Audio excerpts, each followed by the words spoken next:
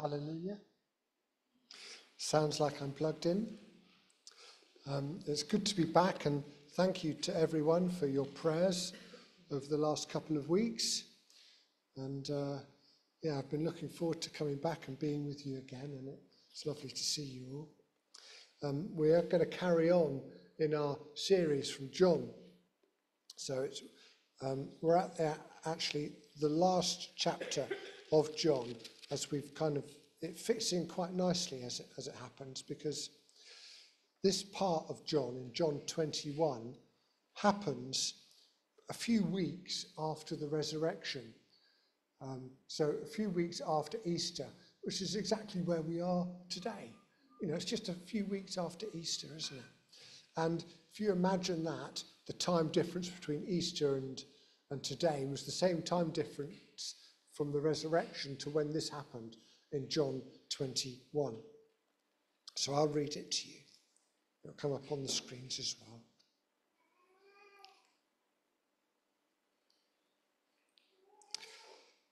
Afterwards, Jesus appeared again to his disciples by the Sea of Tiberias. It happened this way. Simon Peter, Thomas, called Didymus, Nathanael from Cana in Galilee, the sons of Zebedee, and two other disciples were together. "I'm going out to fish," Simon Peter told them. And they said, "We'll go with you." So they went out and got into the boat, but that night they caught nothing. Early in the morning, Jesus stood on the shore, but the disciples did not realize that it was Jesus. He called out to them, "Friends, haven't you any fish?" "No," they answered. He said, "Throw your net on the right side of the boat and you will find some." And when they did, they were unable to haul the net in because of the large number of fish.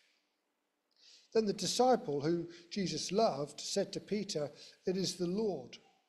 As soon as Simon Peter heard him say, "It is the Lord," he wrapped his outer garment around him, for he had taken it off, and jumped into the water. The other disciples followed in the boat, towing in the net full of fish, for they were not far from shore, about 100 yards. And when they landed, they saw a fire of burning coals, and there were fish on it and some bread. Jesus said to them, "Bring some of the fish you have just caught." And Simon Peter climbed aboard and dragged the net ashore. It was full of large fish, 153. But even with so many, the net was not torn. Jesus said to them, "Come and have breakfast."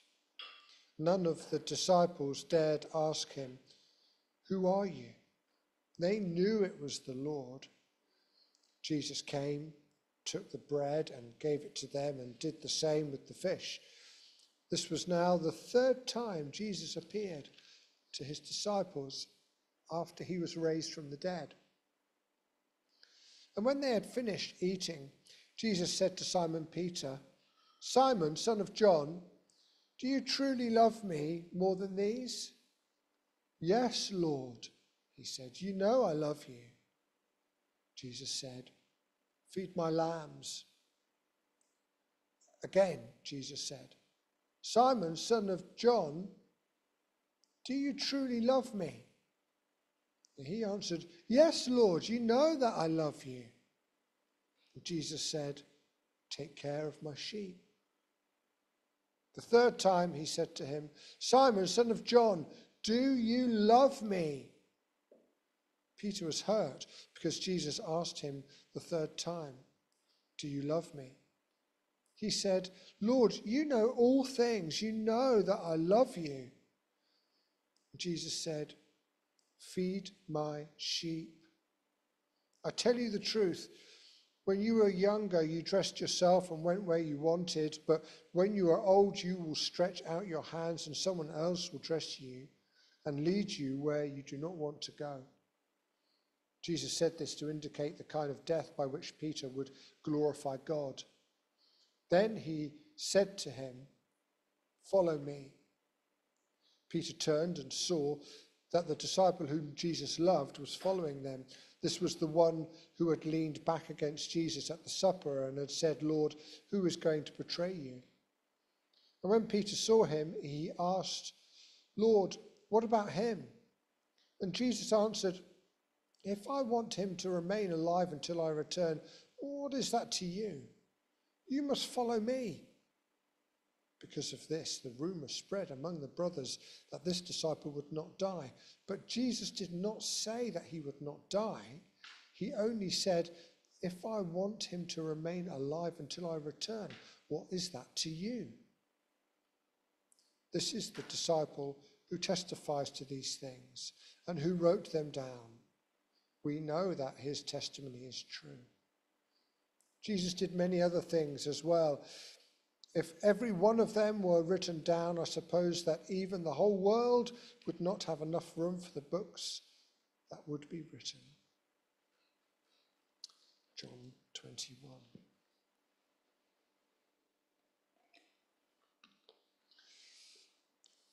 This is a great story of a barbecue on the beach. Who likes barbecues? Everyone likes a barbecue, right? And it seems to be the type of thing there that men do barbecues. I don't know why that is, but the men tend to do the barbecues, don't they? And I'm rubbish at doing barbecues, unless it's burnt, and then I'm fine at them. This is a great example of what a barbecue is. Jesus is there, he's prepared a nice charcoal coal fire, there's some bread on it, nicely warming, and you know that smell of freshly baked bread. It's one of the most beautiful smells that is known to man.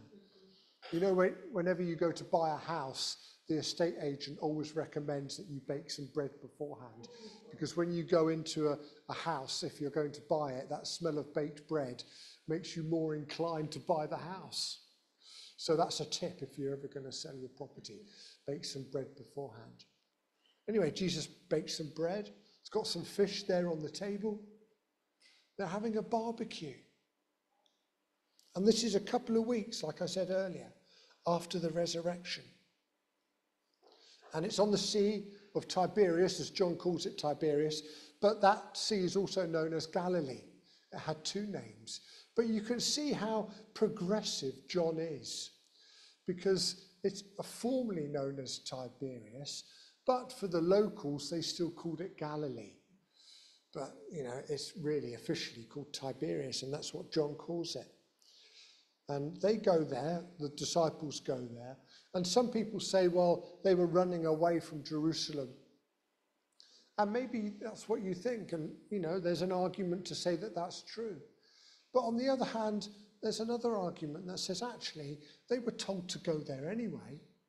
Because we read in Mark 14 that Jesus says to them, "After I have risen, I will go ahead of you into Galilee." And then also, they are told by an angel in chapter 16 of John's Gospel. The angel says, "Go tell his disciples and Peter he is going ahead of you into Galilee. There you will see him, just as he told you."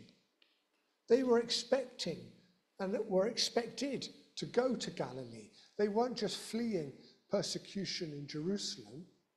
They weren't just going home in order to carry on their jobs of fishing.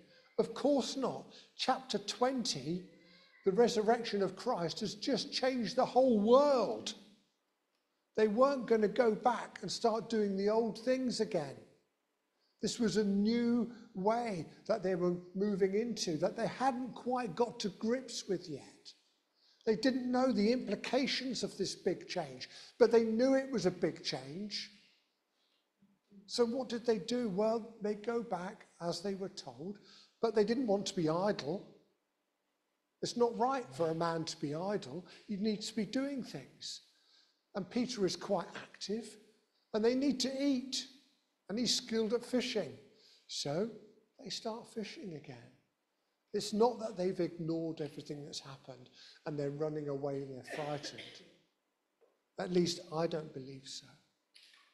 They go there out of obedience, and they go there because they need to eat, and they don't want to be idle. Yes, they haven't got to grips with the whole of chapter 20 yet, the resurrection of Christ. And they still haven't got to grips with, actually, they can do nothing without Jesus. And they can do nothing without Jesus. And that is proven because even when they go out to fish, they catch nothing. The point is proven, they catch nothing without Jesus. Now, as John's writing this chapter, he's not writing it trying to persuade you about who Jesus is anymore. If you don't believe what's happened in chapter 20 in the resurrection, then whatever John says after that, it's not going to convince you. Chapter 20 is the chapter about who Jesus is. Without the resurrection, well, there's no focus. It becomes a philosophical idea. But the resurrection proves that Jesus is God. And chapter 21 isn't adding to that. It's completing it, as it were. Because there's one other message to share. And John wants to share that with us. It's not about convincing people that Jesus is the Christ, like I said, because that's already happened. This is more about the mission of the church. And we see that in the barbecue on the beach. The mission of the church is to share the gifts that God has given us. However, there are some nice tidbits of information within chapter 21 which are really, really interesting. The first one is John says that this is the third time that they've met, that Jesus has appeared to them. Well, it's actually the third time that he records it in his Gospels. This is the third time, not the third time in completion of the times that Jesus appeared to his disciples and others. We know that that happened dozens and dozens and dozens of times. Hundreds of people saw Jesus resurrected. So he didn't just appear 3 times, but John records it 3 times. And I'm going to have a clip come up. It'll be on the screen behind you. And it's of the fishing boat. Because this detail that John puts into this chapter 21 is also really interesting. A few years ago, there was a kibbutz in Israel, and they were around the Sea of Galilee, and a couple of the members of the kibbutz came across this old fishing boat that was a wreck on the shore. After the tide had gone out, they found it. And when they started to excavate, the experts excavated it, they realized it was a 1st century fishing boat. So the fishing boat that we read about here in John 21 is exactly this kind of fishing boat. 26.5 feet long, 7.5 feet wide. And what they would do, they would have a net that was, if you can imagine a net stretching the length of this platform here, and on the top of the net would have cork floats, and then at the bottom of the net they would have stones or some weights to weigh it down. And the net would be very long, and at each end of the net they would have a boat, and the boats would go out and they would encircle, hopefully, the fish and draw them in.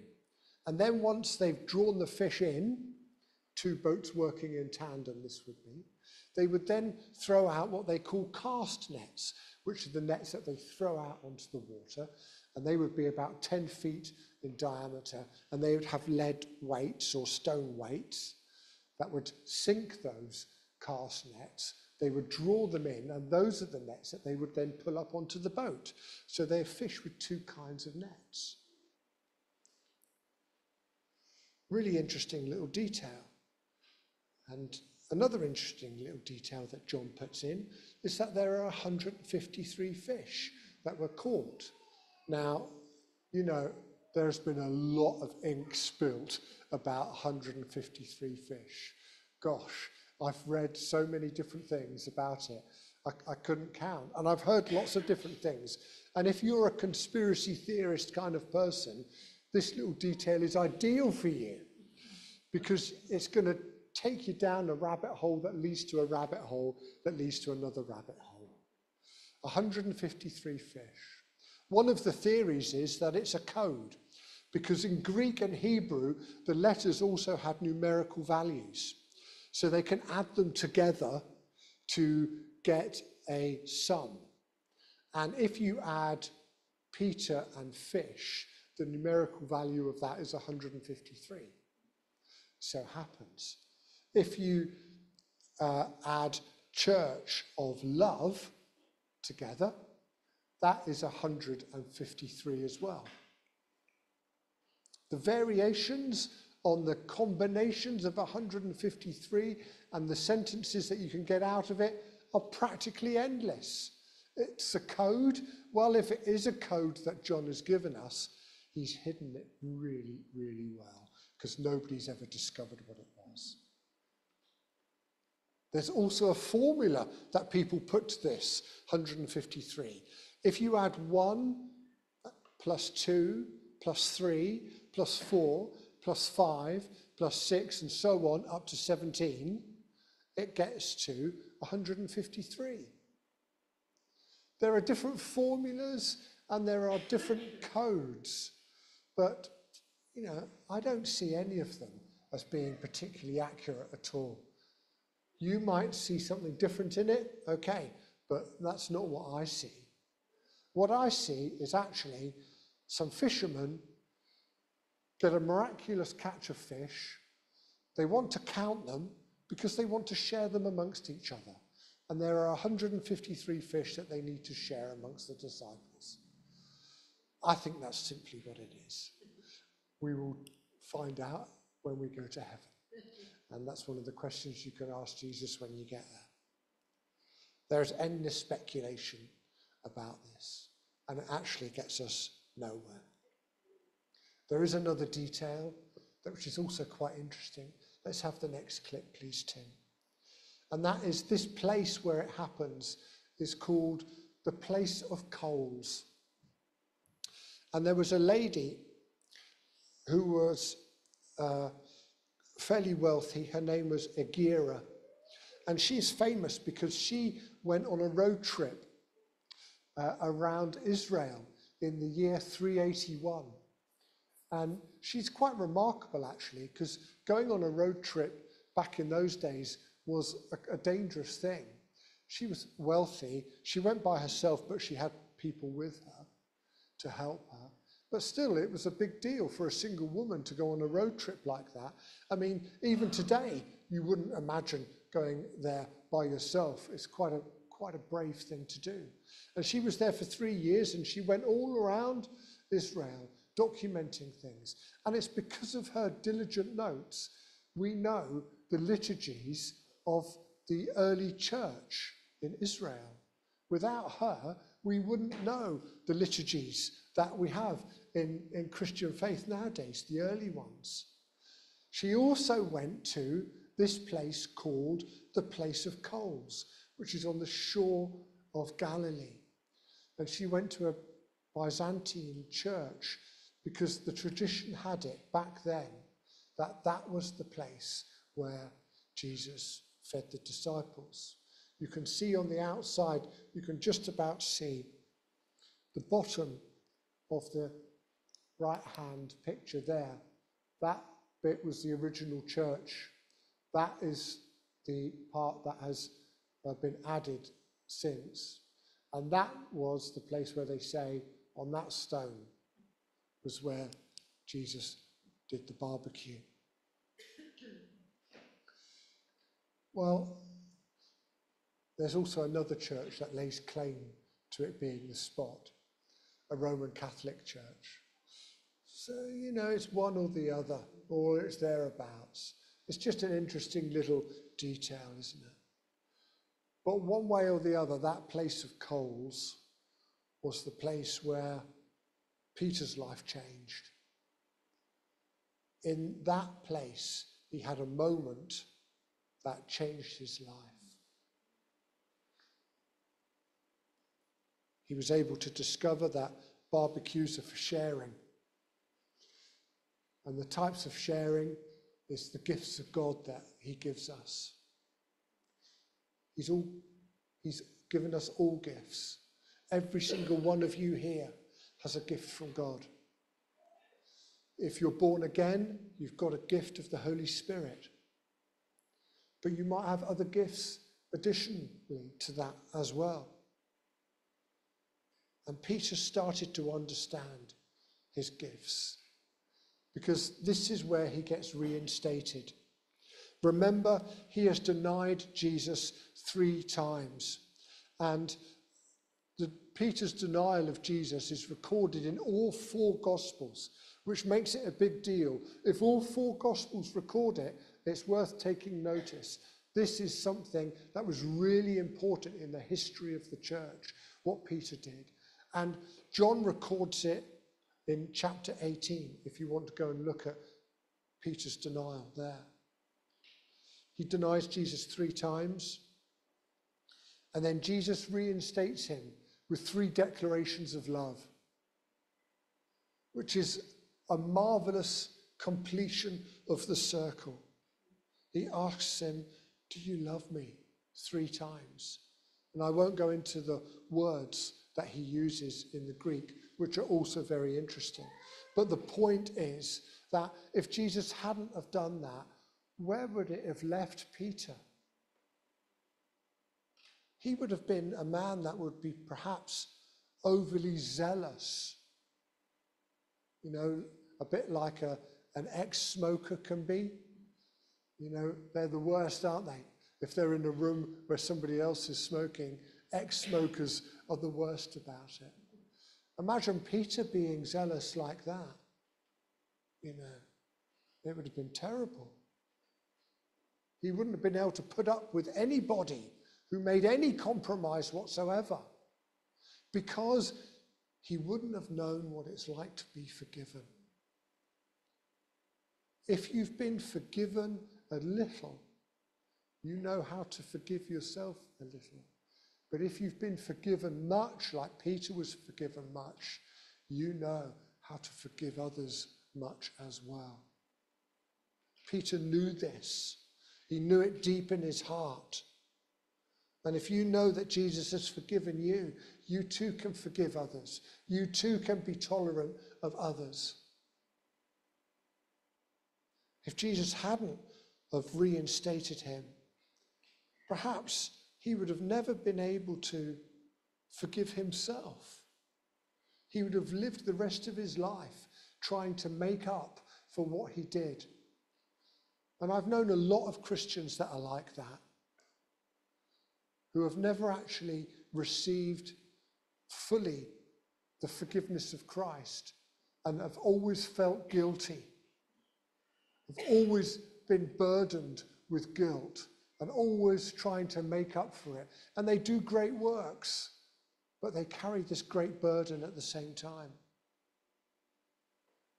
If Jesus can forgive Peter his denial, he can forgive you whatever you have done. And Jesus' intention, his wish, is to forgive Peter. So therefore, his intention and wish is to forgive you as well, personally. Jesus wants to forgive you. If Peter hadn't have been reinstated, he would have led a life of despair, unable to accept any respect or love from anyone, not feeling worthy. You know, sometimes it's a gift to give someone else by just accepting their love. Some people want to love others, but if we don't allow them, we don't accept the gift that they're willing to share. Thankfully, Peter was reinstated. And you can be reinstated as well, no matter what you've done in your life. No matter what you've done in the last week, you can be reinstated with God as Peter was. And Jesus does this in such a humorous way, really. We read early on in the Gospels, you can read in Mark chapter 1, the way that the disciples were called when they were fishing and the big catch of fish. And now Jesus does a similar thing in John 21. He launches their ministry with this big catch of fish. In fact, all four Gospels have what we call the Great Commission. The Great Commission that you read in Matthew 28 is the traditional Great Commission, but all four Gospels also have a Great Commission. And in John, the Great Commission is to go out and use the gifts, to share the barbecue with those that you love and those who love you. And we get this insight from John, who is very insightful. I mean, Peter, as soon as he sees Jesus or knows it's Jesus, he's jumping out of the boat and swimming ashore, impetuous. He can't wait. But what does John do? He stays with the gifts that Jesus has given him. He stays with them and he brings them to the shore. He's practical. He outworks the gifts that he's been given. Indeed, the gifts that God has given us must not be neglected in our lives. We have got to practically use them. And Jesus wants us as followers to continue this work that he has charged us with. He has given us the Holy Spirit in order to do it. And for some of us, he's given other gifts as well. Gifts of teaching, gifts of love, gifts of kindness, gifts of generosity, gifts of understanding, gifts of peace. There are hundreds of different gifts, and you've all got gifts, all of you. And God wants you to use those. What did the disciples do with the gift of the Holy Spirit that they were given? Well, history tells us that. The question is, what are you going to do with the gifts that the Holy Spirit has given you? Are you going to keep them to yourself? Or are you going to share them amongst the people that God has put in your way? Are you going to share this barbecue of love? This abundant gift that God has given you? We must gather up those who Christ gives us and look after them as John and the other disciples gathered up the fish and looked after them.